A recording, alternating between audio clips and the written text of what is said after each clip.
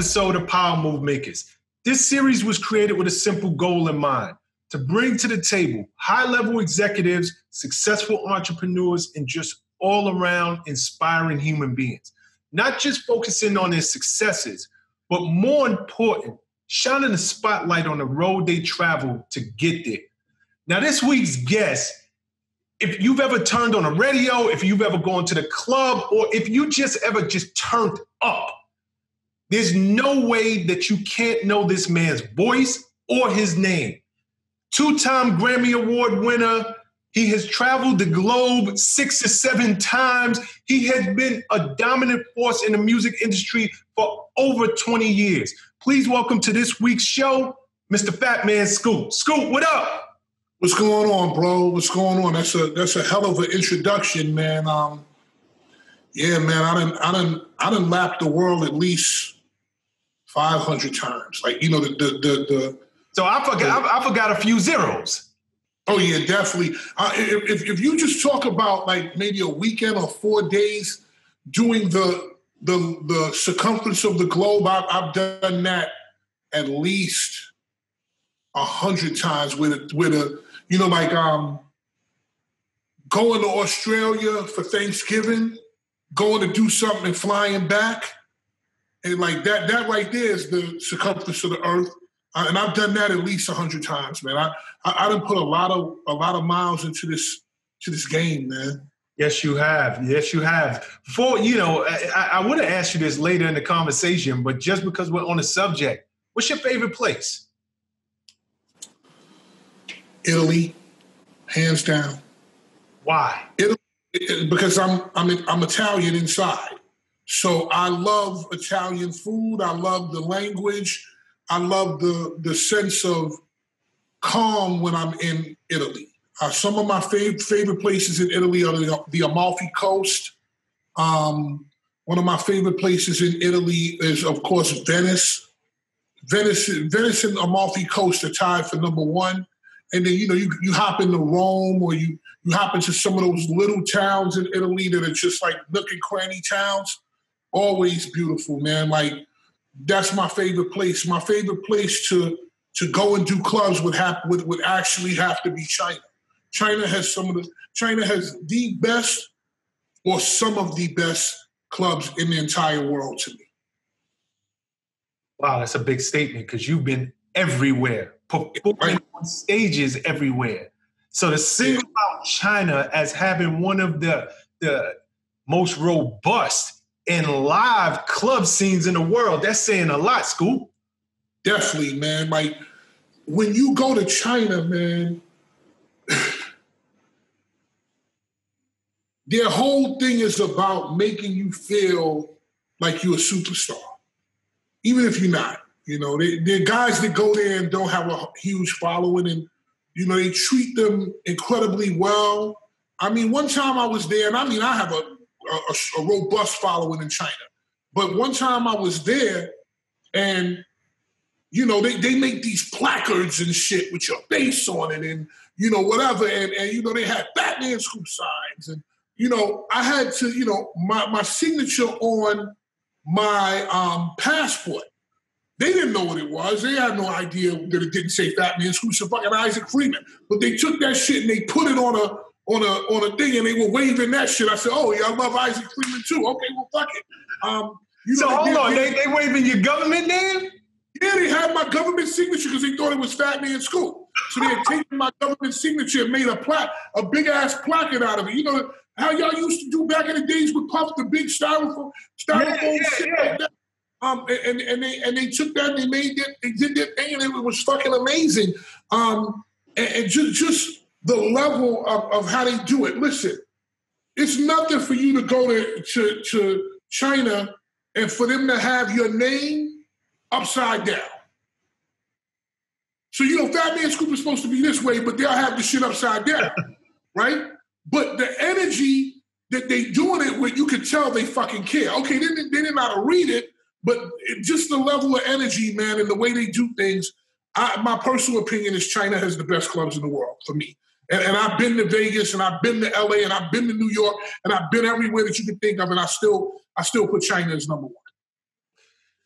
I mean, I would have never guessed that. And it's such an amazing revelation, I guess, because you've been just so many places. I'm thinking you're going to say something like Saint-Tropez. You're going to say the south of France, somewhere in the UK, because they got a crazy scene. Go ahead. Bro, VIP club in Saint-Tropez, VIP club on the Champs-Élysées. Like those places are, those are places that are dope. One of my favorite clubs is Cavalli Club in Dubai. Like we talk about, but I'm talking about just, those are like my top 10 clubs. Huh? The overall madness, just the whole feel? Yeah. Overall madness, jumping, acting crazy, going berserk. They don't even understand the words, but it's just the energy that they go with. The shit is crazy, man. So for me, that's where I feel like, shit, that's where it is. So for me, I'd say China and for clubs and, of course, like, Saint-Tropez VIP room and, places like that. And, for me, where I would, as far as where I feel the best as a person, as a human being, I would say it would be, like we said, it would be Italy and Alaska is number one. Excuse me? Alaska and Iceland are number one with me. Number one, what? Here's the thing. Where you would want a summer house, I don't want a summer house. I want a winter house. I lose weight in the winter to wear winter clothes. I don't care about the fucking summer. I love rain. I love cold. I love snow. For me, when it's 40 below, when it's time to put on 40 belows and beef and broccoli, Timberlands, that's my shit. When it's time to put on the North Face, put on the Marmot, put on the fucking, I don't even like the fucking Montclairs because they too tight. I like big fucking, just rugged shit. So that, for me, the winter is the time. This is my time that we're coming into. So living in New York, you're not mad at New York weather because I always say about New York, it's just too extreme. And I'm born and raised in New York. But we got the hottest summers. Hot ass summers, man. I mean, it's hot, boiling hot in the summer. In the winters, it's like Game of Thrones. It's the cold. The chill is so crazy in this city. But most people are trying to get away from the cold. So it's interesting that you said, nah, Sean, I would go to Iceland or I'd go to Alaska because I love the cold. That's where, I feel most comfortable at. I tell you this, like, I live my life from March to just to get to September. That shit in the middle, Memorial Day and all that shit, I could do without it.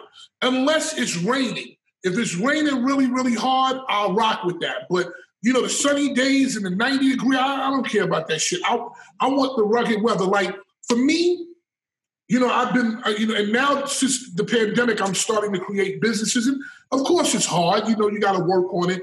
But my goal is to, in the next year or two, after the second week or third week of December, I see y'all later, be safe. I'll check y'all in March. And I'm just going to go to Alaska or go to Maine, somewhere, probably Maine or something, or Vermont, like on the East Coast, because, if you go to Alaska, you're going back 5 hours in time. So it's really hard to do your business. But if I could get like something in Maine, Vermont, I've even heard Erie, Pennsylvania, I want the fucking lake effect snow. I want the real shit, bro. When we were growing up in the 70s... Before we get too sidetracked. In the 70s and 80s, Prez, we had real snow. This shit that we have now ain't real snow. But let's go forward, bro. Yeah, because I can talk to you about that shit all day. That's my peaceful place.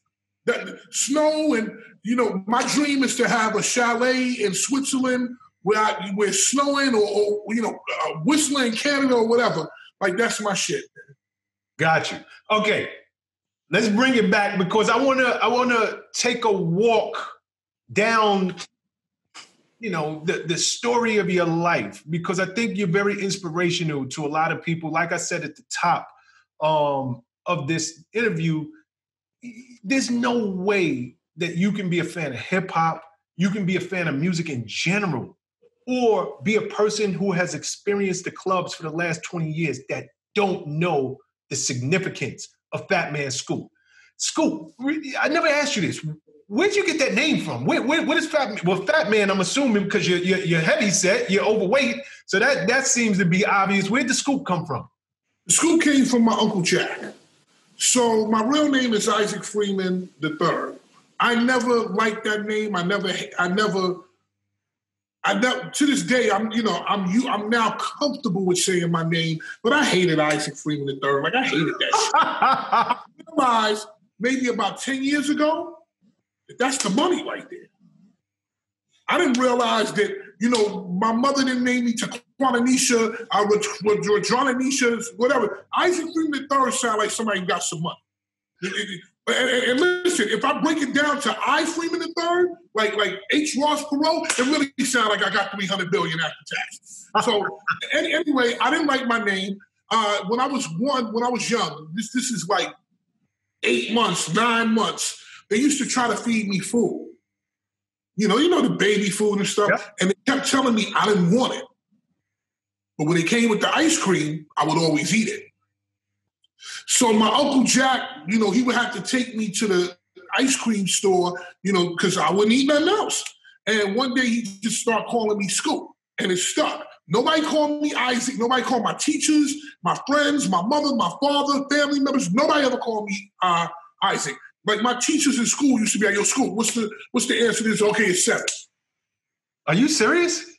Yeah, most of my teachers. There was some that called me Isaac, and I was in a zone where I didn't like it so much. If you called me Isaac, I didn't answer. To all my movers, if you love educational and inspirational content just like this, please like, comment, and subscribe to this channel. But most important, if you know anybody making power moves just like you, share it. Now back to the video. Let me ask you this. You're from the Bronx, correct? Just like me. No, here's the story. I'm from Harlem. Originally from Harlem? I'm from Harlem. I'm a Harlem guy. I grew up in Schaumburg projects, where the Exonerated Five are from, the Central Park Five. Those guys were like the little kids in my neighborhood. They were like 7, 8 years younger than us. We used to always say, yo, stay the fuck out of the park. Like, that's my neighborhood, Schaumburg. And my thing was that when I got married, my first marriage, I wound up, my first wife lived in the Bronx. And, I had to move up there for her. And, I didn't have an apartment. I didn't have anything. I was just coming right out of my mother's house. So, she actually had, at like 21, she had her shit together. She had a crib, everything. She was doing her thing. So I got up there and, we got together and, she was pregnant, and the next thing and, then we had a kid, and, I used to work at a place called Mount Sinai Hospital, and I bust my butt, and I wound up getting an apartment in Co-op City. So that's why everybody thinks that I'm from the Bronx, because most people who know me during those Mount Sinai years and Tommy Boy years know me for living in Co-op City. Exactly. So I thought you was actually from the BX and Co-op. Scoop, walk us through, how did you transition into the music industry? Okay. The story with that is long, but I'm going to try to give you the short way. I started out as a rapper. I was under the tutelage of Dougie Fresh. So I was a direct disciple of Dougie Fresh. Really, my mentor, my day-to-day mentor, the person who I attribute everything that I've ever done to, if he wasn't in the picture, I would not be who I am, is DJ Chillwell from the Get Fresh crew. Okay. So that's like my mentor, my brother. He taught us everything. He took us to places, places we even had no fucking business being. Club Zanzibar, being 17 years old. The fuck you doing in Club Zanzibar in Newark, New Jersey? That shit was a fucking jungle.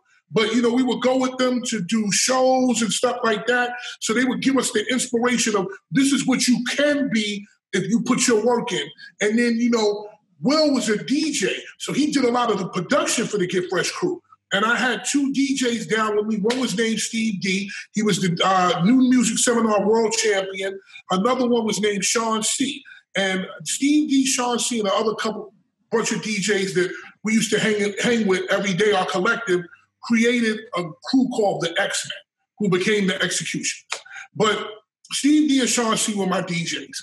And in our farm system, two people that were in our farm system that you would know directly was myself and Rob Bass. So Rob Bass, DJ Easy Rock, who we call Skip, God bless the dead, DJ Easy Kid, who we call Two that's still moving around out here, and myself and my crew, we were all part of this little collective. And we used to, do shows at places called 201, IS 201, with these promoters named Mike and Dave. Now, back then, this is in the 80s. This is like 84, 85, 86. I'm a young kid. I'm like in 8th grade, you know what I'm saying? And I'm in ninth to 10th grade, right? And, we would do these jams and parties and stuff. And people, if you don't know who Mike and Dave are, they were like some of the first hip-hop promoters that existed in the 5 boroughs. There were people in Brooklyn. Mike and Dave were in the Bronx and Queens and Harlem because they were from Harlem. Mike and Dave were a part of a group called the Crash Crew. Okay? And go Google Crash Crew if you don't know who Crash Crew is. However, they gave us the opportunity to come and hone our craft, and we used to, open up for people like Dougie and, Positive K and whoever would come to perform at these shows. Now, this was like, there was no Live Nation. There was no Al Heyman, Budweiser Superfest. This was like the real Chitlin circuit. And from there, I used to hang out in St. Nick Projects in Harlem. And we used to hang out in front of this place called Salem Church. Salem Church is right on the corner of 129th Street and 7th Avenue. And that used to, because we had friends over there and that was our area. There was a building right next to Salem, a building called 225. And in 225, there was somebody on the first floor. And all you would hear is fucking music coming out of their window. I mean, all the time, like, just beats, not songs, just fucking beats. And we used to be attracted to that shit. We would hang out over there near that place where, because on the projects you got the first floor, and you got the metal fence and shit like that. Yeah. And we used to hang over there and shit like that and just listen to the beats, because it was the music. We were fucking with that because we were all rappers and DJs and shit like that. That person that was in that room in his apartment making music happened to be Teddy Riley. Okay.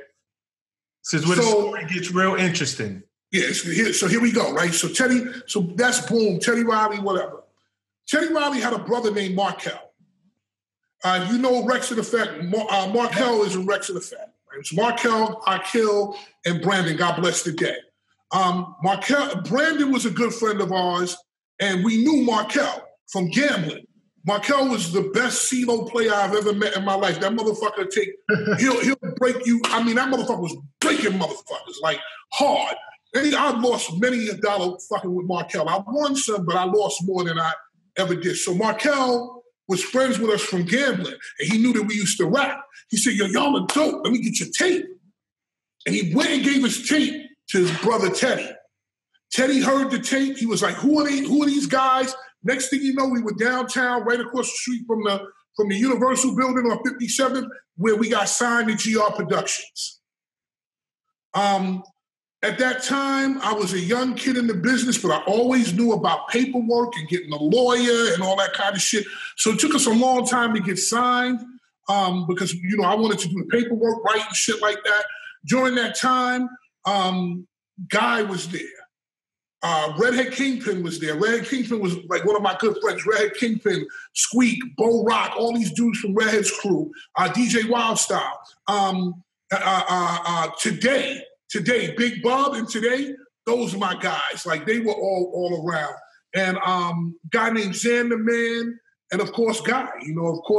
Aaron Hall, Damian Hall, of course Teddy, and we signed to them, and we were signed to Virgin Records, and we went to start making our album.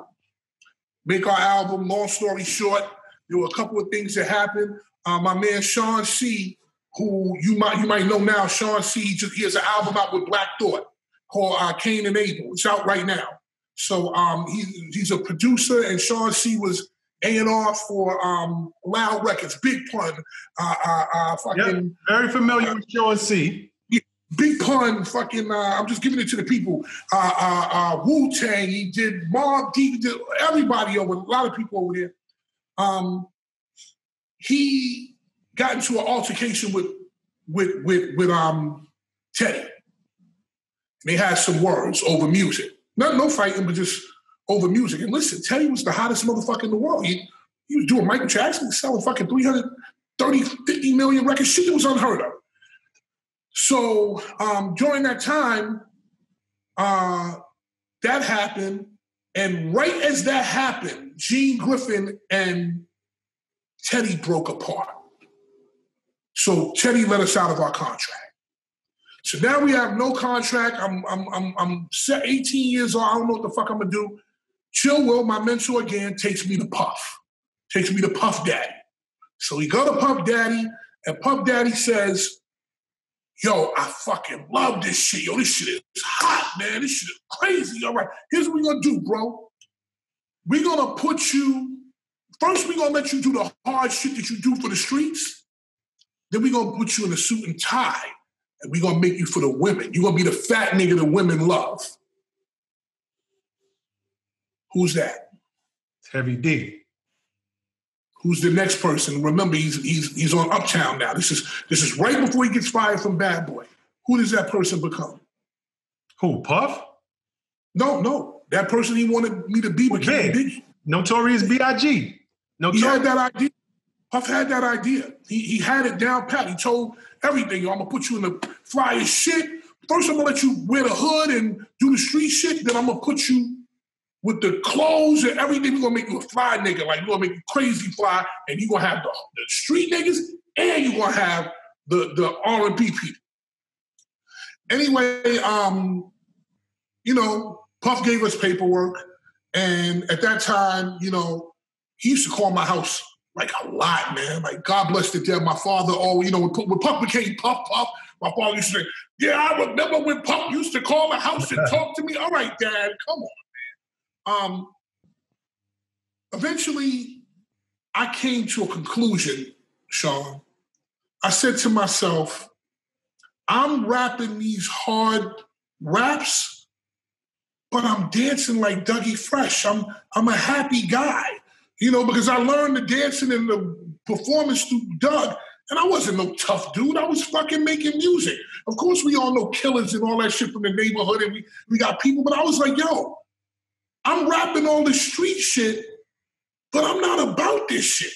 Mm-hmm. And I had to sit down and I said, if I do this, I had the fucking wherewithal to understand that if I do this shit, these motherfuckers are going to test me on this.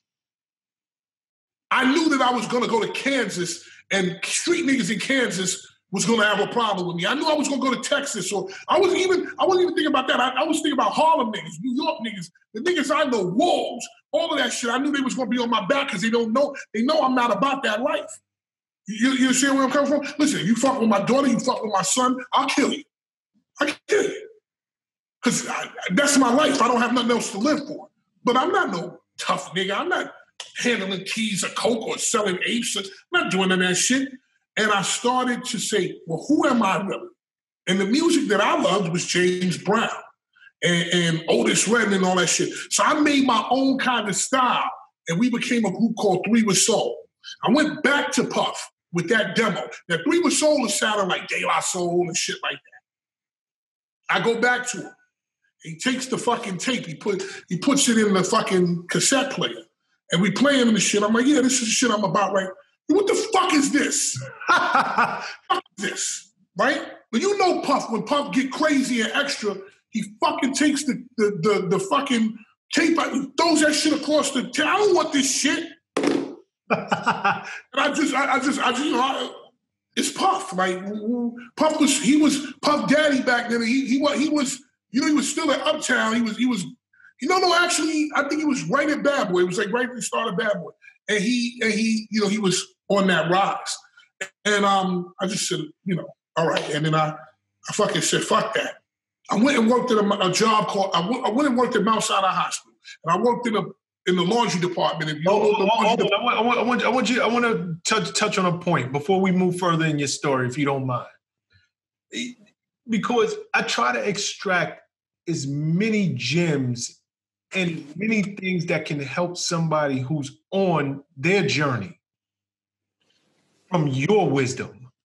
And one of the things that you said was you're making this music, and at the time, for anybody who doesn't know what Puff meant to the industry at that time. This guy he was not as big as he would become, but he was the hot, he was the hot young A&R, he was the hot young exec. He was the guy you wanted to get down with. Puff was the fucking man in New York. And anybody in the music business, if you woke up in the morning, you wanted to be like Puff, period. And that's factual. So you have Sean Combs, Puff Daddy at the time, wanting to sign you and your crew. And you have this realization, this awareness that I'm being signed under false pretenses. Yeah, it's fake. And I think for anybody who's listening, to become successful, it's one thing to know who you are and what you want, but truly to become successful, you have to know who you're not and who you don't want to become. And I love that at 18 years old or so, you had this big opportunity. Most people would have taken it. Most people would have been like, I just got to get in. I know what Puff can do. I know what Uptown, I know what Bad Boy can do for my life. I'm going to take this opportunity. But the fact that you stayed true to who Isaac Freeman was at heart, I got to commend you on that. And I really want people to listen to that point, because out of that story, I think that is one of the greatest gems, one of the greatest gifts that you can give our audience is sometimes, some money costs too much. It ain't worth going out there and pretending to be something that you're not on any level. You were in the music. You're coming with these hard lyrics. But like you said, what's going to happen when I go to Kansas City? What's going to happen when I go to Texas and they start testing me? That money costs too much. So whatever it is you're doing, I would ask of you, please be very true to who you are. Be very true to your purpose, because it might delay your success. But when your success comes, it's going to come. It will absolutely come, but it will be true. And you will be able to have a longevity, just like you have had. Had you been slinging guns and talking about all the weight you moved, maybe you would have got a hit. But you would have been out of here 20-something years ago. Yeah, but it's even bigger than that. So I look at it and I look back and listen, I loved Big. I thought, yeah, you worked with Big. I mean, shit, you worked hand in hand with Big. Like, I could have been Biggie. Correct. I would have been in the middle of some shit with Suge Knight and them that I'm not built for that. You're not built for it. I would have been in some shit with legitimate gang members and shit like that I wasn't built for. Again, I'll make it clear. If you touch my daughter, I'll kill you, period. Because I have nothing to live for now. If you do something to my son, I will kill you because I have nothing to do. I have no life now. But I'm not a dude that's just going to get out there and make my gun warm and shit like that. That's not my thing. You know what I'm saying? It's not my thing. The thing that I understood early was I have to be myself. And this ain't me. I never wore jewelry. Even in the years of Hot 97 where everybody was wearing jewelry and I never wore jewelry. Listen, I always knew that my face was my jewelry. Yep. I always understood I'm on camera, I'm on videos, I'm on BET. I don't need no fucking jewelry. My face is my jewelry. I don't need that shit. So, I decide not to take that route. Now, as fate would have it, and God would have it, he was preparing me for something else that I didn't even know that was going to make me 3 times as strong. Matter of fact, not even 3. It was going to make me 40 times as strong as if I would have took that deal. So now I get kicked out of Puff's office. I'm sitting around like, what the fuck do? I go work in Mount Sinai Hospital. I work in the laundry department. If you don't know what the laundry department is, any piece of laundry that is used in the hospital goes down the chute. You on the 5th floor in the cancer ward, somebody bleeds and throw the shit down the chute because you got to wash it. It all comes down into a big room. And my job was to go in that room and pick it up. So that's pissy, bloody, shitty, mucus, throw up, anything you could think of, the worst shit, right? And you had to put on a pair of goggles if you wanted. And you had gloves and shit like that. Now, sometimes by mistake or nurse don't give a fuck, they throwing syringes down there, fucking scalpels from OR, anything. You got to be careful with that shit, right? But I need to walk you through this to understand. I had a supervisor. And he used to push us. His name was Eddie. He used to push us like, I want more bins. This shit is hard work, bending up and down anyway, fucking your back up. He wanted, I want more. And I started getting written up. I was getting written up like every other week. And I said to myself, this is not gonna work, man. I got a kid on the way, man. I can't do this, man. Like I can't be here. I can't do it. This is not gonna be the thing that's my kid, man. Like what the fuck am I gonna do? So what do? I go to the person that I know in the business. I go back to Puff Dad. And I say, hey, Puff, man. I walk in up to Bad Boy Records at the time. I go to Puff and I'm like, yo, Puff. What do, man? I want to be in the music business. So Puff, probably thinking that he could convince me to go back to the shit that I was doing, he said, yo, come here and do record promotion. I was like, what's record promotion? He's like, oh, that's when you talk to all the radio DJs across the country. He said, you mad funny, you this. Come and do this shit. And you can work in radio. So all right, cool. That was a Friday evening. I went back home and I called my only friend in the business at that time, real friend, Joe Kirkland. His name is Diamond D. From Diamond D and the Psychotic Neurotics, producer, digging in the crate crew, all that shit. Because I went to school with him. We used to rap on the tables and everything. So I said, yo, Joe, I'm trying to be in the music industry, bro. Can you help me?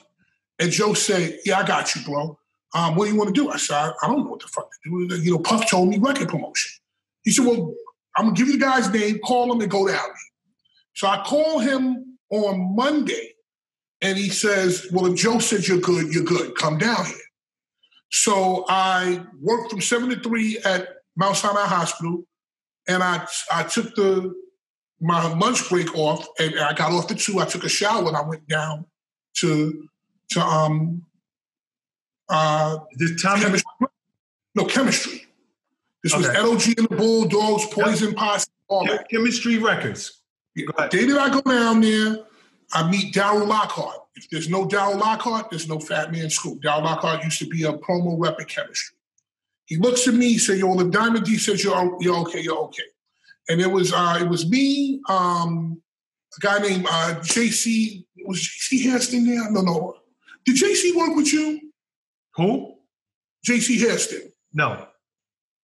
Who was promo on the Biggie tape that I did? I forget.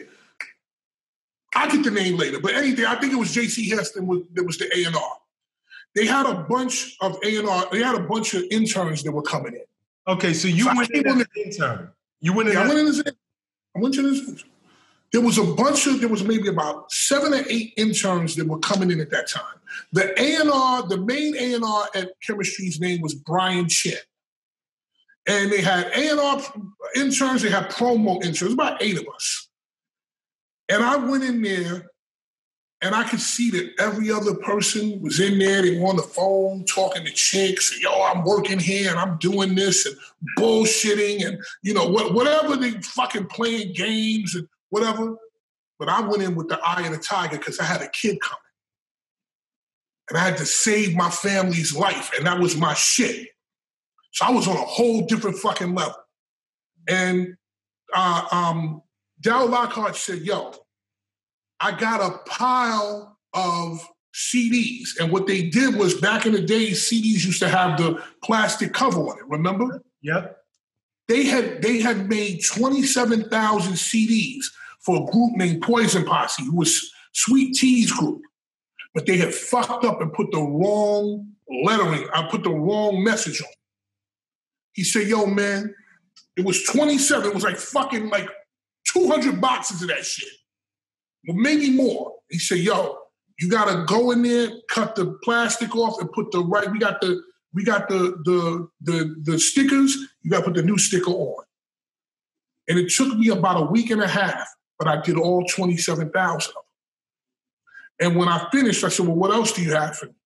He said, you will go sweep the floor. I'll sweep the floor, sweep it the best way I can. So what else you got for me? You'll go wash the windows. And this went on for about 2 or 3 weeks. For maybe a month. Like, what do you need to do? Yo, I would come down there every day and arrange pencils. Dumb shit, like just stupid Mr. Miyagi, wax on, wax off shit. Meanwhile, all these dudes are still on the phone playing games, sending out records to their girlfriend, all kind of shit. One day he said, yo, man, I'm not using this. Here's this list. It's the C list of college radio. You know, the stations, nobody fucking with me, nobody paying attention. He said, call these people and let them know that we got LOG and the Bulldogs coming. Be a father to your child, or whatever the fuck it was. I called that list. I started getting busy. And now I'm doing my thing with the C list. So he says, yo, man, shit, you doing your thing with the C list. Now keep in mind, I'm going to work at 7 a.m. I'm working from 7 to 2. I'm taking a shower at my job from 2 to 2:15 in the fucking upstairs in the 3rd floor and delivery room, and I'm going down, I'm rushing on the train, I'm going down to Chemistry Records, I'm working there from 3 to 11, and then I'm getting on the express bus to be back on Gun Hill Road at like 12:15, and I sleep, I get into bed I get in the house 12:20, I take a shower 12:30, 12:45, I sleep from 12:45 to 5:15 the next morning. I do that for a year and a half. So he says, yo, take my B list. Fuck it, just take my B dudes. I'll focus on, the big guys and shit, right? The big guys in college radio, like DJ Riz and all these motherfuckers, right? I start killing the B list. I'm killing the B list. He's like, okay, just you my lieutenant. You my lieutenant. So now he handling all the A people. I'm handling the B's and C's. All the records is getting played now. We killing it. So now this goes on for about a year and a half. One day I get a call from a guy named Albie Ragusa at Tommy Boy Records, right? Many days I want to quit, but I'm like, no, just keep going on, man. Something's going to come at the end. One day I get a call from Albie Ragusa at Tommy Boy Records. He says, hey, man, this is Albie Ragusa. Now, I know who Albie Ragusa is because Tommy Boy Records is the shit. So he's the man who's designing all the back covers of the Source.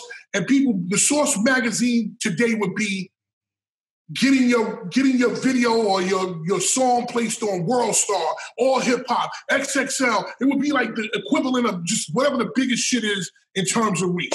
Baller Alert, fucking shit. It would be all of those shits put into one.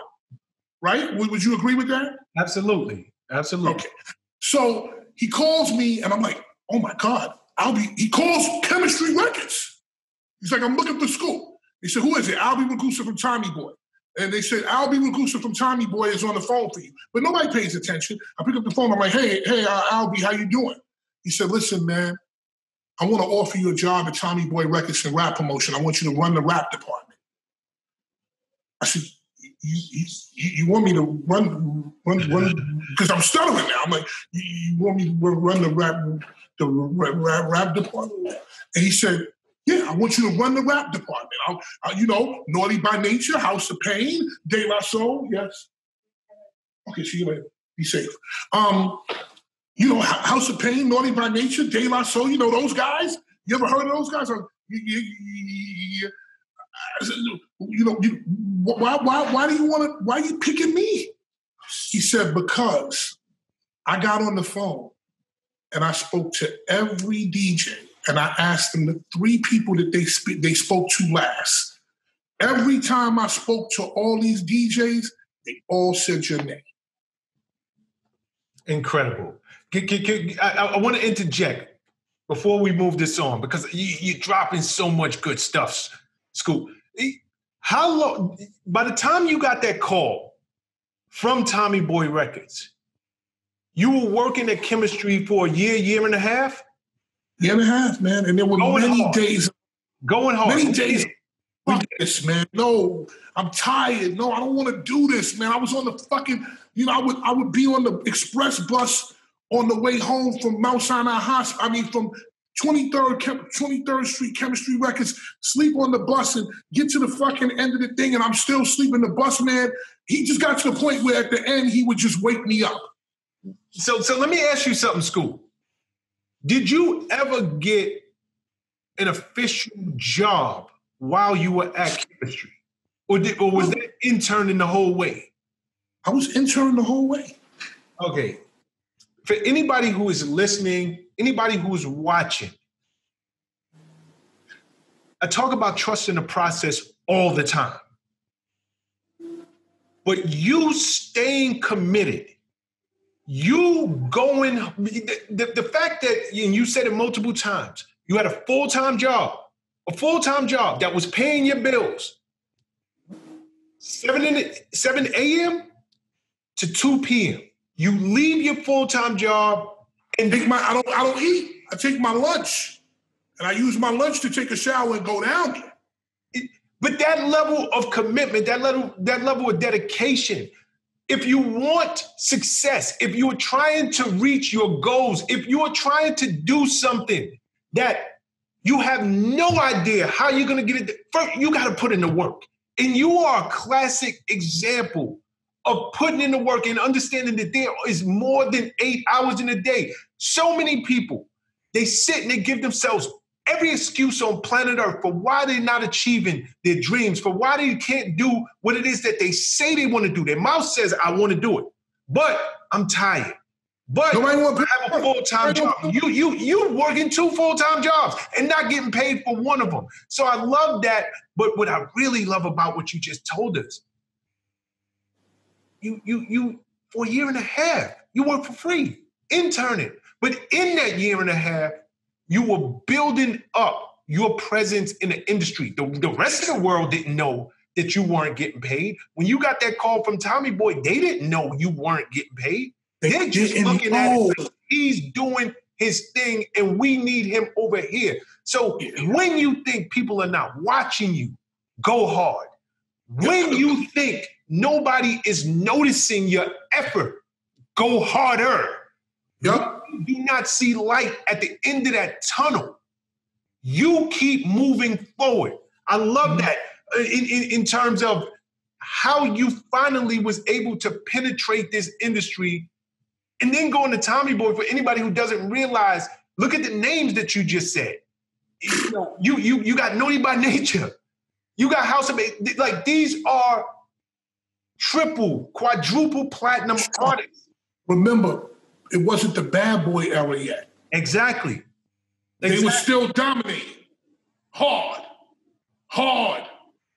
So I'm gonna be a little extra when I do this, but I'm gonna give you guys a good example of what I'm saying here. This is what happened. I'm gonna show you what happened real quick. Scoop, you do realize you're on an interview, correct? I got it. Go ahead. This right here is what I was doing. No lights, nobody cheering, nobody saying keep going. Nobody saying, yo, man, you the shit. Nobody saying, yo, you want to be on the cover of the Source magazine. Oh, shit, you're gonna change this industry. And I did change this industry in a way. I switched the game completely. For anybody who don't know what I did at Tommy Boy, I changed the game. Nobody will ever do that the way I did it, period. Comma, exclamation point. Except for maybe Jay Black from Bad Boy with You. But he did it in a different way, different era. it's when no lights are on, no cheering, nobody saying, yo, get up at 5:15 and go to work, right? So now I'm here. But when Aldi Ragusa called me, this what happened. This what happened real quick. Boom. Now you got Fatman Scoop right here. Now the lights are on. Now everybody's watching. Now they're like, yo, who the fuck is this new kid that they got a Tommy Boy? This Tommy Boy's a powerhouse. Where the fuck did he come from? So, okay. And I said, y'all want to know where the fuck I came from? I'm about to show you motherfuckers. And I proceeded to show motherfuckers exactly who I was and what I was. Now, I made $18,500 a year working at Mount Sinai Hospital. And thank the Lord that my godmother, Emma, I thank her every day, got me that job. The day I got hired at Tommy Boy, I made $202,000 a year. You went from 18.5 to 202. To 202. You tell me God ain't good. And it's the work. It's the work. But you put in the work. And you believed in you. And you understood, if I keep grinding, if I keep moving forward, persistence always overcomes resistance. Definitely, man. And you know something? There were many times on that bus that I was fucking crying. I would be going home crying like, yo, man, when's this shit gonna stop? You know, when's somebody gonna call me? And sometimes even what I'm doing now with this Instagram Live series, I gotta think about that. I'm like, yo, when is my number gonna get called? Yo, man, fuck that, man. Keep mashing. So now I go into Tommy Boy Records, and now I'm doing my thing, right? So now I got an official flag. Now I got a flag now. So now what I'm calling people, I ain't calling motherfuckers as an intern from from chemistry. I'm calling them from a fucking real seat. So now I'm doing my thing, and Monica Lynch and Tom Silverman, who again, no Monica Lynch, no Tom Silverman, no Fatman Scoop, they realize, you know, I got an infectious personality. I'm in there making motherfuckers laugh. I got my own lingo. I'm doing my own shit. They're like, yo, man, take this fucking guy and put him on the back of the sauce. Again, I can't explain it. It's baller alert. World star. It's Shade Room. It's Shade Room. Having your record streamed 1 million times on Spotify. No, let's even say 600 million times. There you go. So that's what being on the back of the sword. And I'm gonna tell you something, because I remember, because I was young and I was coming up in the game, and I remember seeing you on the back of the sword, because that's you got a very unique look. I wasn't a fucking artist. I wasn't an artist. It took your stock from people knowing your name in the industry to now we see the face. This guy is a bona fide star. Just being on the back of the source at that time. Yeah, definitely. Absolutely. Definitely. I mean, you really did change the culture of. I remember D-Dot. For anybody who doesn't know, Derek Angeletti, the mad rapper. And I was talking to him one day. And he was like, you know, he would always, and I got to give it to him, because guys like him, you know, it would be no Prez without those guys. And, you know, he was telling me, Prez, you're doing your thing. And every time he would talk to me, he would be like, Prez, what up? And I'd be like, yo, I'm good, I'm quiet. And he pulled me to the side one day and he said, don't ever say that again. He was like, don't be quiet, be a riot. That was his exact words. How can you promote an artist if you're not willing to promote yourself? Mm-hmm. And I had never, you know, me being a promo person like yourself, you set the bar. There had never been a celebrity promo that I know of. There were people with big names in the industry, but you were a bona fide celebrity as a promo person. So every DJ, every programmer was taking your call. They were just taking the fucking call, man. And Tom Silverman and Monica Lynch had so much fucking foresight with that. And I just went from, Fatman Scoop is on the fucking line. And, God bless the dead, DJ Law in fucking Norfolk, Virginia, or DBS, or in Raleigh, North Carolina, or Big Boy and Fuzzy in LA, or whoever I was calling, the motherfucker from the source is on the phone. There you go. Get at him. So yeah, because you were like the unofficial mascot of Tommy Boy Records at that time. So now here's the next part. Now you saw it. So now they gotta be valleys now. So now it starts off as a joke. Oh, that motherfucker's the mascot of Tommy Boy. He's a clown, this, that. You guys go ahead and laugh. I'm going to get on the back of this fucking magazine. I did the fucking thing with the, where I was playing basketball. Then I did one where I was playing golf. And then I did one where I was just on the back of the thing. I did 4 of them. And they laughed. And then the laugh became hate. See, because now you're fucking killing. So now first you were laughing at me. But now you understand that I'm the immovable object in this motherfucker. Then you start realizing that I'm going into meetings and they say, hey, Scoop, what do you think? Now you motherfuckers that laughed at me, y'all are the unknown names in here. So now it's hate. There you go. Okay? Now, with hate comes people's bullshit.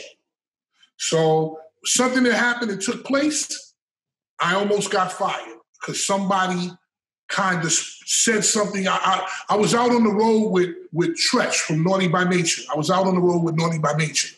And something had happened. We were in Houston.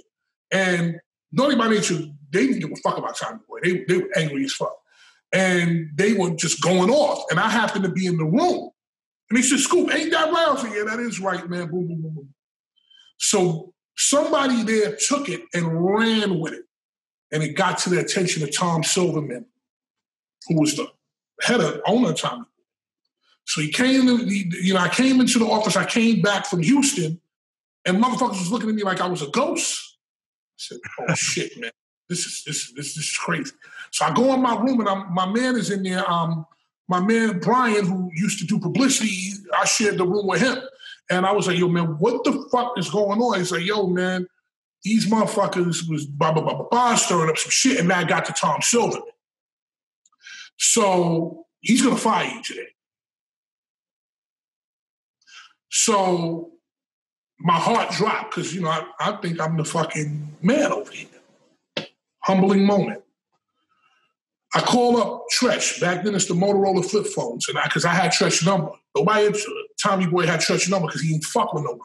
Tretch was the nigga who was throwing rats and all, like he was, back then he was terrorizing the label, throwing rats in there, like you smacking motherfuckers up, all kinds of shit, smacking up employees, all kinds of shit. I called Tretch and I'm like, old boy. Because they call him, anybody who knows Tretch call him old boy. They say, yo, old boy, listen, man, it's been real working with you, my nigga.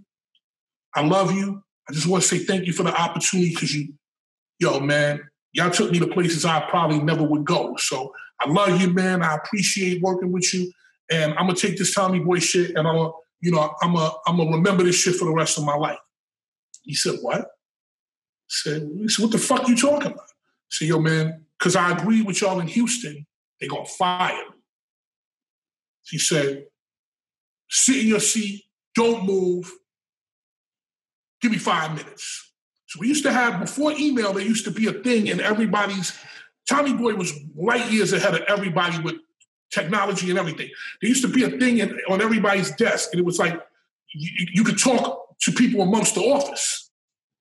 So it would be like, if I want to talk to Sean Perez, you were SP. So I would just type in SP. It was before email. This was like some other shit. It was like you could type in some shit and hit it to SP and it'd be like, yo, man, come over to my office and holler at me. So nobody had to walk back and forth. And this was on 3 or 4 floors with an amazing system. And it's like, so I got a thing from TS, which was Tom Silverman. Bing! TS, come to my office now. I said, okay, this is it, man. I'm going. I get to the office, and Tom Silverman says to me, he's like, listen, man, I just got a rare call from Tretch. He said, if we fire you, he's going to bring all of downtown Newark down here to fuck everybody in this office up and throw rats and do crazy shit. He said, I don't get calls. Tretch never calls here. For him to call this office and with that threat, obviously they love you. So here's the deal. You're now in charge of Tommy Boy Record. I mean, you're now in charge of Naughty by Nature. If we need anything from Naughty by Nature, we call you. If we need to negotiate something with them, you go and negotiate. If we need to do X, Y, we need Tretch to go MTV Music Awards, you go get them, you take them, you bring them back. No one at this label will deal with Tretch other than you. Here's a bonus. And wrote me a check. Excuse me? Here's a bonus, bro. You went from getting fired to a bonus. To a bonus in the same day. At the same time. How much was I walked in the door thinking I was going to get fired. He said, how much was the check? Good. 6 figures. Excuse me? Yeah, it was a good check. Good check. So it went from, but you got to remember back then, it was only sales of CDs and vinyl. Motherfuckers were making money hand over foot. I understand. To give I understand, but again, it just overemphasizes some of the key things I want to pull from your story. Number one, trust the process. You got to trust the process. I don't mean to cut you off, Prez, but that's why if Naughty asks me to do anything, I'm always there for Naughty. If old boy asks me to come do something, other than gun a nigga down, I'm there. Old boy, where you need Tretch? Where you need me to be, bro? What I need to do? End of story. There's no conversation. There's no discussion. No nothing. You ask him about that, he'll tell you. He called him. But look. He goes. He leave this label. I'm bringing 300 niggas from L-Town down here. We throwing rats and we fucking everybody up down. I went back to my room floored. I was floored. I didn't. He said, Tretch doesn't call up here. He doesn't speak to us. If we have to speak to him, we speak to him through Shakim or Latifah. For him to call here and say that and then hang up, from now on, the Naughty by Nature account is all you. Yeah, videos, treatments, the people talk to you and then you talk to Tretch. I just don't think people, and just in the interest of time, Scoop, we're gonna move the interview forward. Yeah, but that's the overall with it, man. Like no, that's not the overall, and it's something that what God got for you. It's for you, bro. Can't take from you. No, can't take it from you. No, what God got this was ordained for you. This path that you was on, you worked hard. I didn't know. But God had it for you. And nobody, when he, and I just need people to understand that because sometimes you look at the obstacles in front of you. In your case, you were looking at being fired, terminated. God got for you. It's yours. You ain't got to worry about no external forces working against you. You don't have to worry about anything that is in front of you that would to the eye would make you think, oh, I see a door closed. There's no way I'm gonna be able to get to the other side. Don't worry about that. Trust in God. Work. Yeah, and I want to go through this. This is the first time I told the whole thing in detail because this is the kind of show that people need to hear the process. Yes. So boom, I do that. Yeah, it's cool, everything good. I now am overweight. I'm making phone calls all day. I'm going through stress, whatever, right? I happen to be another way of putting in work because I had been used to sleeping 3 or 4 hours a day for so long that I never really slept. I worked in the morning. I got up in the morning. I was at Tommy Boy at 7 o'clock in the morning. I would work the whole day and then call the West Coast at night and then go to the club and hand out records, and I would take a cab home, cab service. And one day they tried to embarrass me in the meeting, and like the big meeting. They were like, this is the cab service budget. This is how much everybody else uses, like that little slim thing. And then this is the rest of the pie is what Fatman Scoop uses. And I said, okay, well, who opens this building? You got the ADT, who opens the building? Me, about 7 o'clock. Who closes 7 a.m.? Who closes the building at 11:30, 12 o'clock? Me. Who goes to the club after that, gives out records and sees the DJ? Me. And who's up at 5:30, 6 a.m. in the morning at the morning show with Ed Lover and Dr. Dre talking to them, giving them records before you come here? Me. Then they turned around, and that's when they said, you know something? That was the beginning of Rap Vans with Renee McClain. They were like, yo, fuck that. We're going to give you a rap van. But I never got it because I left. I went to Hot 97. So the story behind that is every morning I was up early. I was always working. I would go to Hot 97 to the morning show, Ed Lover and Dr. Dre. And if you remember Hot 97 back then, there was a big metal door, and you couldn't get through that door. It was like a waiting area and then a big-ass metal door, and you couldn't get through the door. So I would just get into that first room, and then I would just sit there until, Ed Lover and Dr. Dre or DJ Scribble or somebody decided to, come and say hello to me. And I'd be like, yo, man, blah, blah, blah, I'm just here to play this record or whatever. And that was that. Then every morning I would start seeing people coming through. I just start talking to them. And then one morning, I know somebody, I'm like, here's some coffee, man. I brought some coffee for you. And then, I would get to know all the people coming in through the door. Then eventually, the motherfucker started letting me in on my own. Like I would come in with somebody that I knew that I got cool with, and I would bypass that shit. I would just walk through the door, and I would walk into the studio. And they'd be like, how the fuck you get in here? So I'm doing that more and more and more. And now, Ed Lover and Dr. Dre, they like my lingo, they like the way I'm talking. They start putting me on the show as a character. So now I'm on the fucking show. Now I'm the promoter on Tommy Boy, who's on the fucking show talking on the only morning show, hip-hop morning show in America. So now I'm talking. Now I'm the Fatman Scoop. Yo, get at me, bro. Right on. Dynamite and all that shit, right? So eventually, Steve Smith, who's the program director, comes to me. This is like 5 or 6 months into this. He said, yo, man,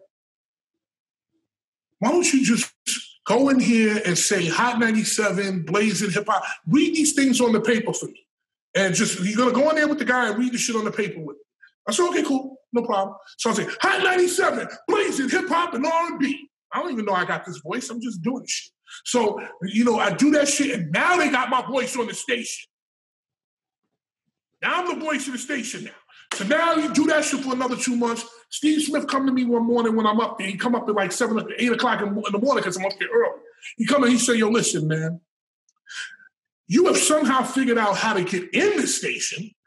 You figured out how to fucking infiltrate the station, and now you're on the fucking station. He said, listen, I got a job in overnights. Andrew Martinez is moving to the daytime. You think you want to take the job? I said, yo, fuck it, I'll take the job.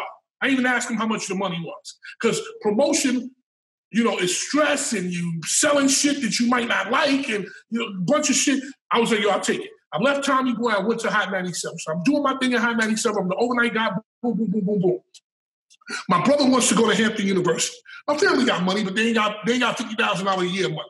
So I'm like, okay, well, what can we do? Fuck, what can I do to help my little brother get money? I said, wait a minute, hold on. I hear DJ Cool doing Let Me Clear My Throat. So I'm like, yo, man, fuck, I could do that. That's crowd participation. I go and make a record like DJ Cool, but it's the worst fucking record ever because that's not my lane. I'm driving into the station one night listening to Flex because I'm on after Flex. Flex is 7 to 12. I'm 12 to 5. So I hear the song, Is New York in the House right now? That DJ Scissor Hands, Crooklyn Clan, DJ Liz, Crooklyn Clan. I'm like, yo, this shit is hot. So I go to Flex and I say, yo, who is that? Who's DJ Wiz? He said, oh, that's DJ Wiz from Wild Man Steve and DJ Wiz. The guys I used to promote back in the days when I was an intern and when I was in Tommy Boy. So I call up DJ Riz and I'm like, yo, Riz, I need you to make me a record just like that. He said, you'll come tomorrow. So it's him and DJ Scissorhands with the Brooklyn Clan. So they say, you know, we're in front of a church in Canarsie, Brooklyn. They like, yo, man, just yell something. I was like, well, what do you want me to yell? He said, well, yell hands up. I was like, okay, hands up. And Scissorhands jumps up in the fucking air and he goes crazy. He said, we got a whole sampling machine. Next day we go do hands up. We press it up, we put it on 88 Records, we press it up because that's their record label. We boom. So now I take it to Hot 97. I give Funkmaster Flex the acetate. Because back then it was the acetate, the original. I wish I would have fucking kept that acetate. But I gave it to him and he never said nothing. Never said nothing. I said, yo, Flex, this is a record I'm doing to kind of put my brother Kendall through school. He knew Kendall because when you do record promotion, you got to learn people's lives. You know people's family, you know people's friends, because you're talking to people to get your records played. So he said, okay, cool. 2 days later, it's going, where my niggas is at? And now Flex is playing that shit, right?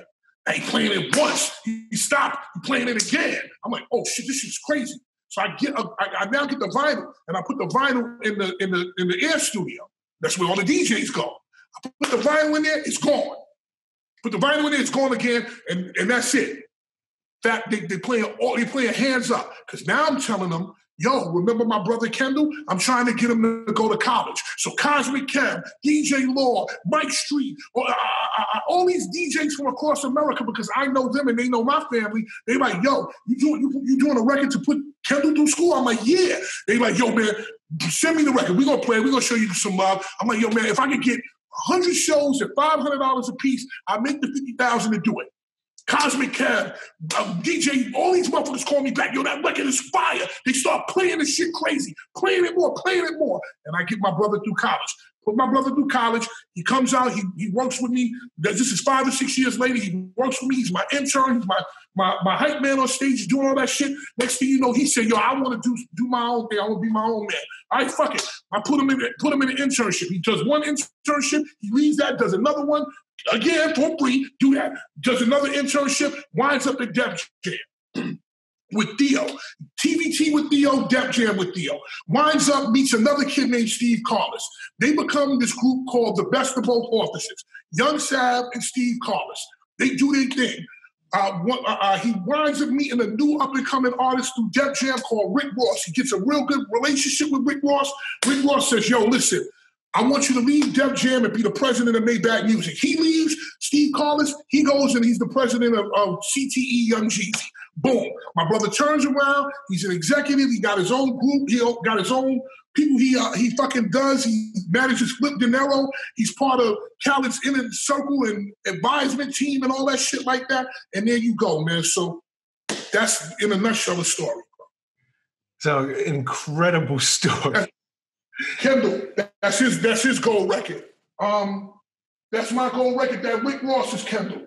That Rick Ross there is Kendall, and that Kanye is Kendall. This is my lecture. This is my big L. So I put my brother's stuff up here because I helped my brother, and then my brother helped me, and I helped my brother. So any of his accomplishments are my fucking accomplishments. And any of my fucking accomplishments are his fucking accomplishments.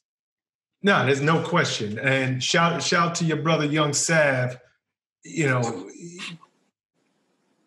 he has done amazing things in this industry as well. So I love your story about how you was able to help.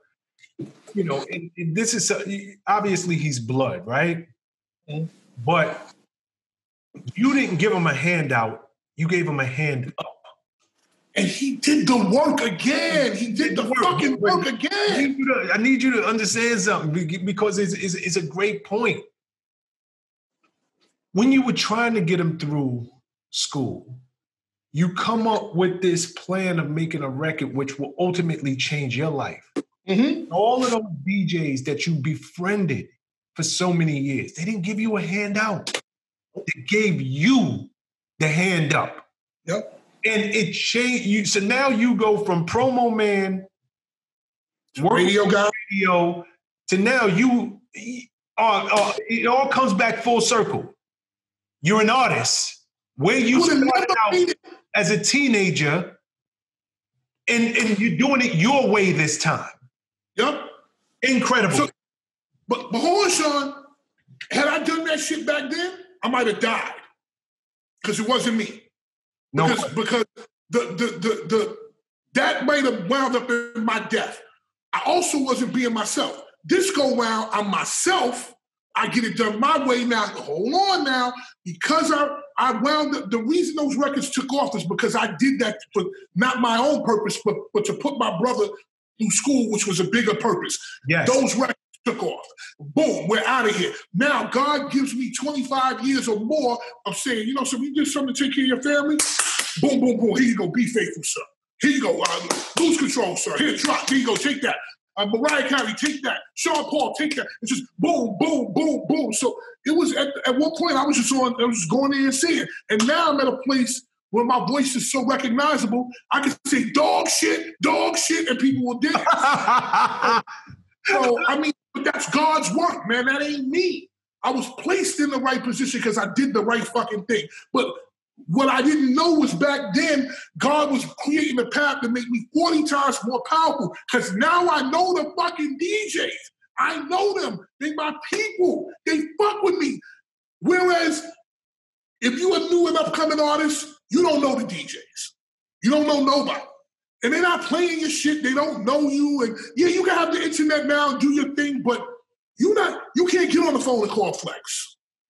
Yeah, because you were in a unique position where you established relationships with DJs all over the country.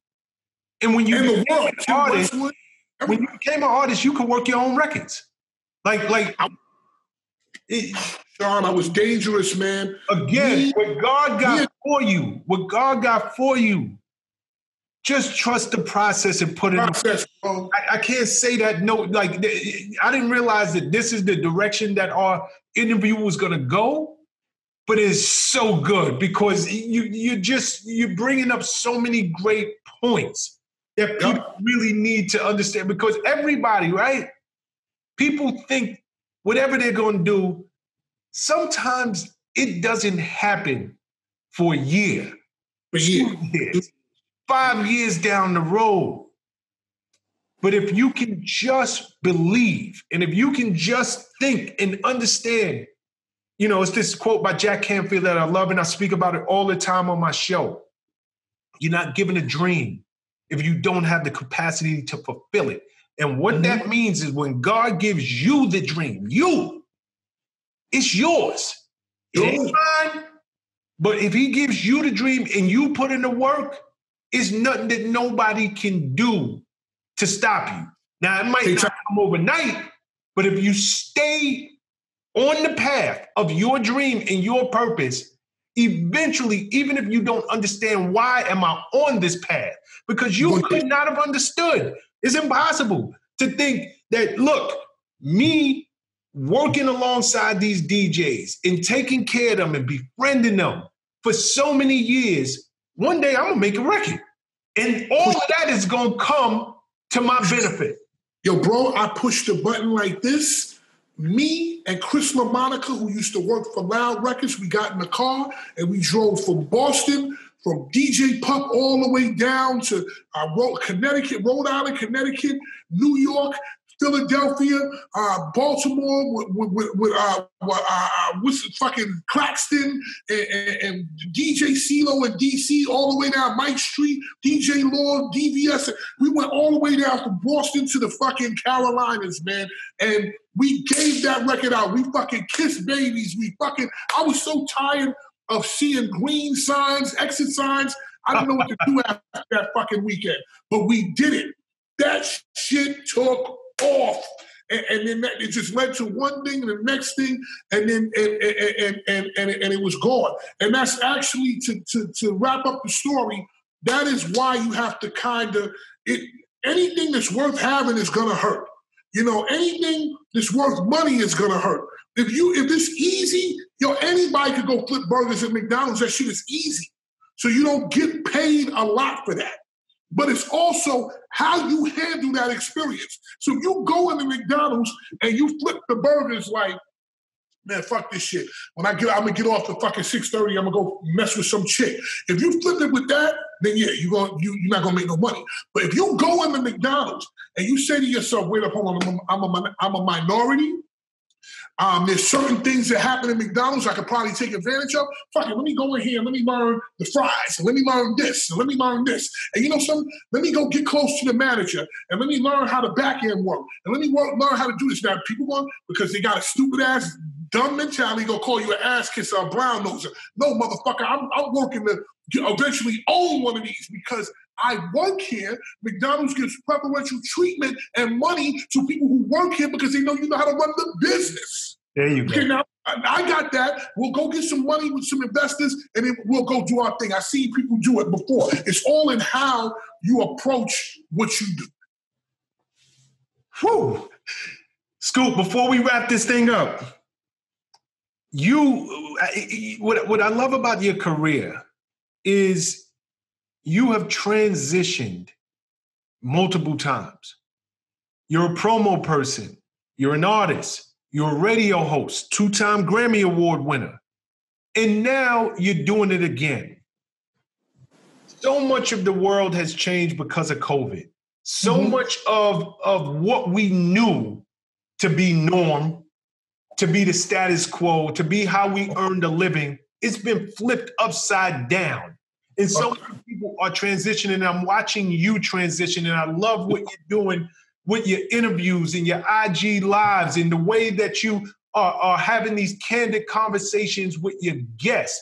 Can you just speak to someone out there who maybe they don't believe in themselves, maybe they don't understand that they could be great doing something else? Something that they really want to do, but maybe they're not known for it.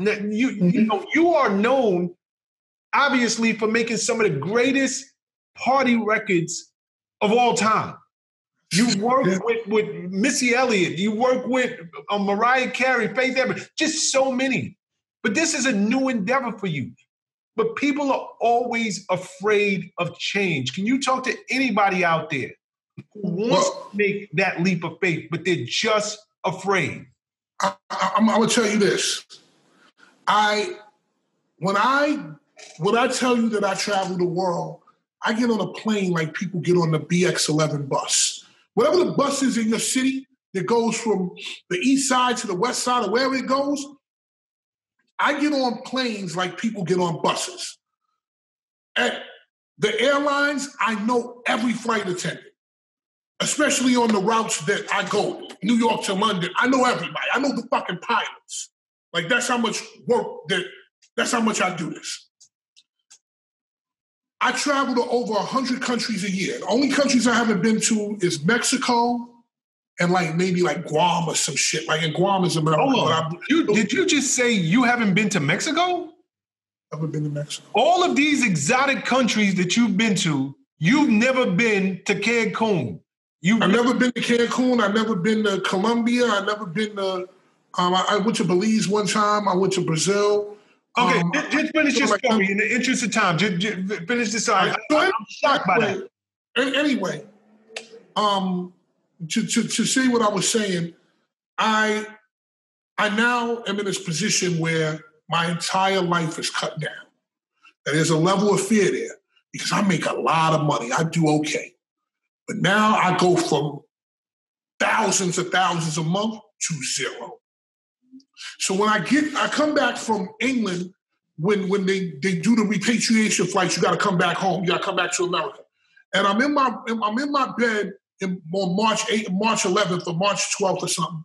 And I said, you know something? I've been running for 20 years every week, 49 weeks a year for 24 years. I'm going to take a 3-day rest. I rest for 3 days. Then I get up and I say, okay, well, what now?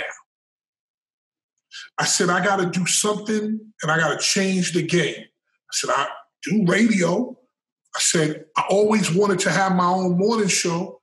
I said, when I had a morning show, I had a morning show with Miss Jones, but it didn't work because I didn't have the guts to stand up to management and tell them what the fuck I really need to do. I did it their way, and because of that, it fucking failed.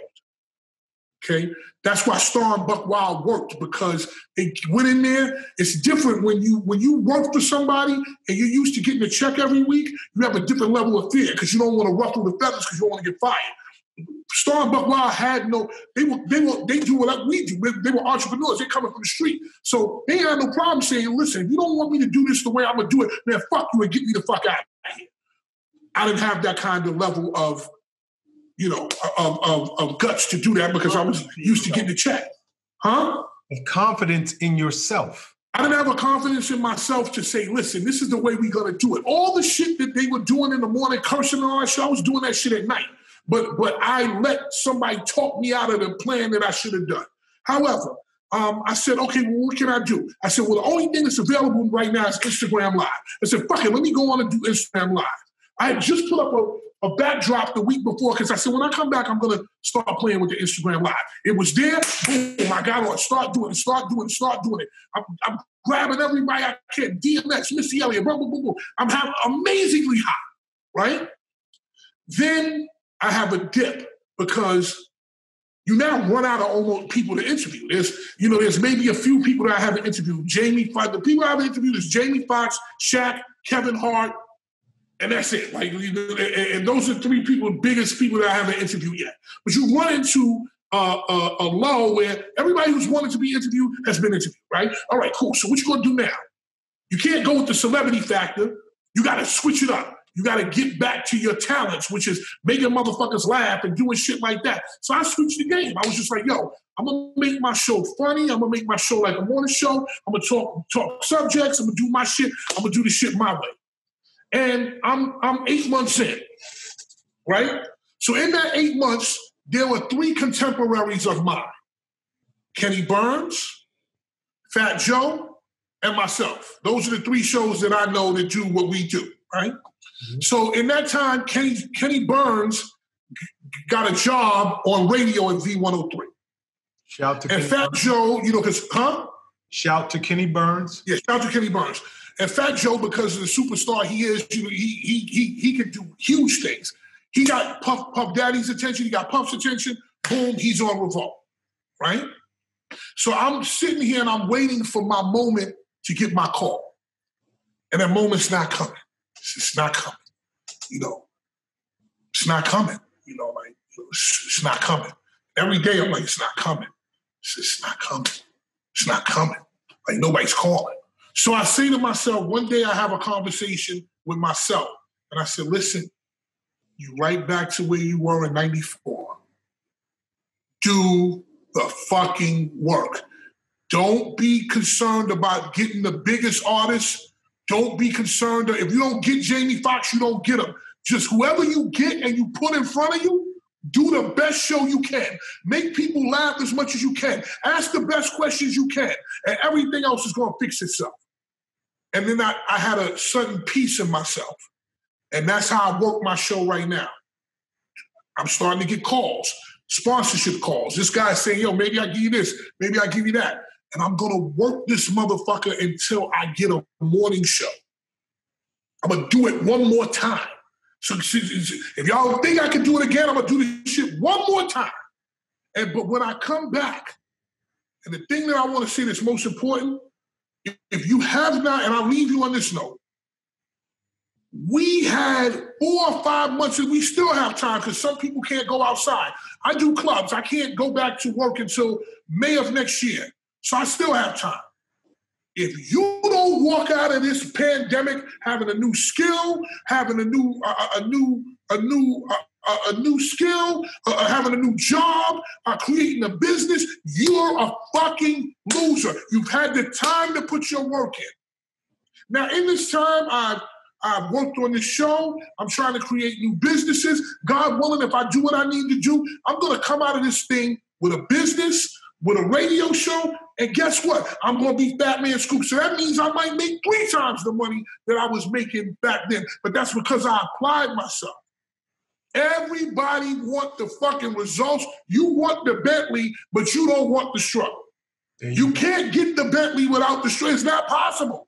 You can't shortcut the success. Steve Harvey said, If you think that you're going to get into something and you're not going to get scraped up, you're not going to get beat up, you're not going to do this, especially big shit. Little shit, you could go in fucking Dollar General and get a fucking job and just get to work like that. Ain't nothing. But you're gonna punch that clock at 9 and you're going to leave at 5, and that's it. And that's all they expect of you. But if you want the big shit, you're going to have to get hurt, man. You're going to have to get bruised. You're going to get scratched up. You're going to get jerked. You're going to get fucked over. You're going to get whatever. You're going to have to put some work in. But if you're dedicated to the process, when you make it to the end, you're going to be a bad motherfucker. That's it. The end. I love this. Scoop, I can't even come behind that because you just dropped so much great stuff. You know, the time is coming. You know, you said it's like you're back in 94, and it's really what it is. You're back in 94, but you're seeing the results. The sponsorships are coming. I'm watching you from afar, and you have such great content, such great questions, such great guests, and not all of them are household names. But meanwhile, I'm watching your IG following go through the roof. Mm-hmm. For my audience, where can people find you? Okay. If you want to tap into your daily interviews and conversations, what's the best way to get at Fatman Scoop?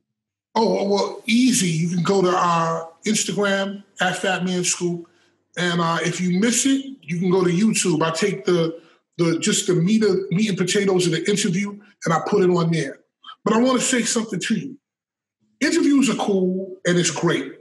And you're not going to get, somebody said something to me. It might have been you. I don't know. It might have been you. No, it was Premium Pete. Premium Pete, the podcast that used to be there with Combat Jack, said something very important. He said, A-lister or D-lister, you got to put the work in. He said, okay, so if you get Jay-Z this week, right? Mm-hmm. What you going to do next week? That's right. What you going to do next week? So if you can't hold your show by yourself, you're always going to be at the mercy of fucking who the person of the day is. That's For right. me, if you come watch my show, I'm very interactive.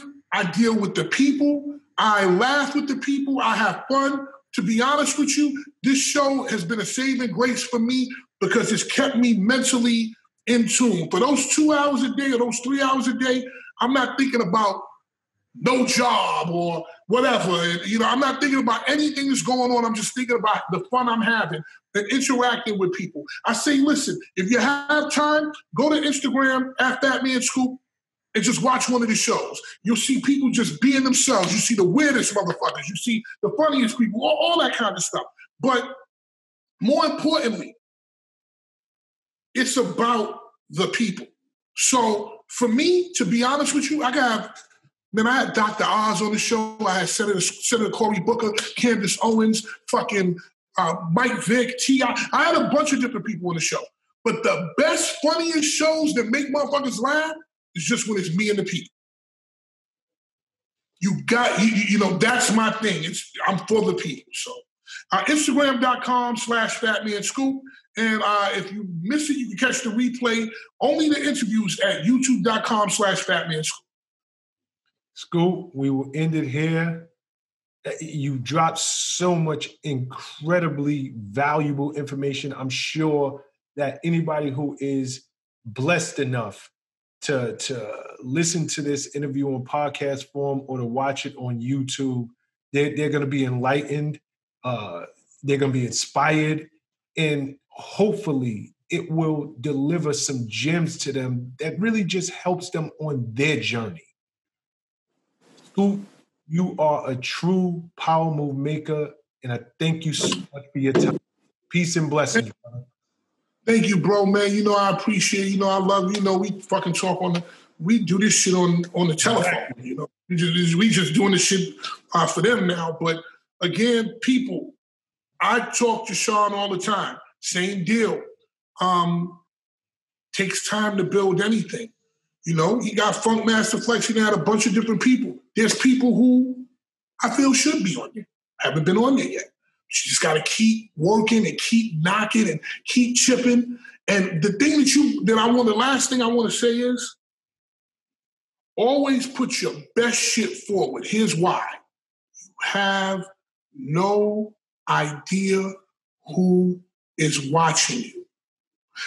Senator Cory Booker told me, he was like, yo, man, I was laughing at something that you did. I was like, why the fuck would Senator Cory Booker be watching? Like, why would he be watching? And a bunch of different celebrities have called me and said, yo, man, you asked me to come on and, I had to go and watch 3 or 4 shows. I was laughing. Yeah, I'll come on, no problem. You don't know who's watching. And just because it don't say DJ Khaled on there, it could be under another name. They could just hop into your shit under another name. You don't know who's in there. You don't know who's watching. Whatever you do, keep swinging, keep working, and understand that every day is you're giving out your business card. And I will leave y'all on that note. Man, be safe. Be safe, kid. I love you and continue blessings and success. Right back at you. My brother.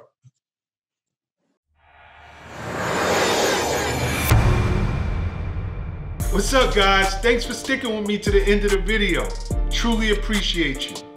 If you like anything you heard here today, go ahead and hit that subscribe button. And if you know anybody that can benefit from this message, feel free to share. Peace and love.